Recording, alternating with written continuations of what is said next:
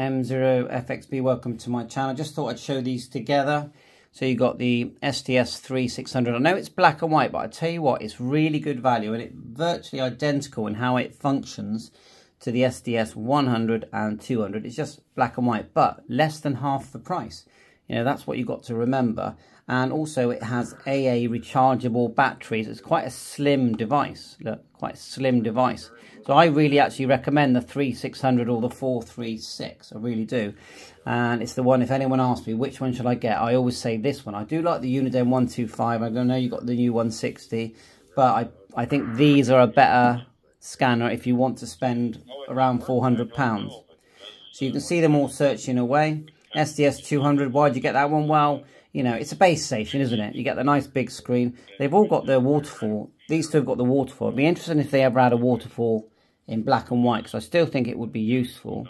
So you just go menu, go to waterfall here, start, and it works well, and it's on DMR, and my DMR has not been affected at all by the waterfall upgrade. It just works great on both sets. Although, you know, I actually prefer this nice colour screen, but if we're going to show you it anyway, waterfall, that's what it looks like, and you can hear it there on DMR. It's up to you. KV6. I love all these scanners. Part of my YouTube channel is to learn about as many scanners as I can, so I have several, as you know. Yeah, QSY in right to 315. So people quite often say to me, well, which one do you prefer? Well, I love the portability of the SDS100, but it's got that massive battery on it. It's not very pocket friendly. The 3600 is, and also because it's cheaper, I'm not as afraid of dropping it. I do have this really nice leather case for the 3600, which I think is well worth it. I don't really want to take this one out because it's, you know, it's such an expensive item in the UK, £800. That if I dropped it and broke it and damaged it, I'd be very unhappy. So I don't tend to take it out. And obviously this is a base station. My favourite of the three, yeah, the 200. Of course, it's a lovely base station. You can sit there and you can monitor all your favourites, and you can have favourites. You can connect via your Ethernet here to your software, and there's lots of good software, ProScan, ARC536, and other free software as well. Or you can use the micro USB.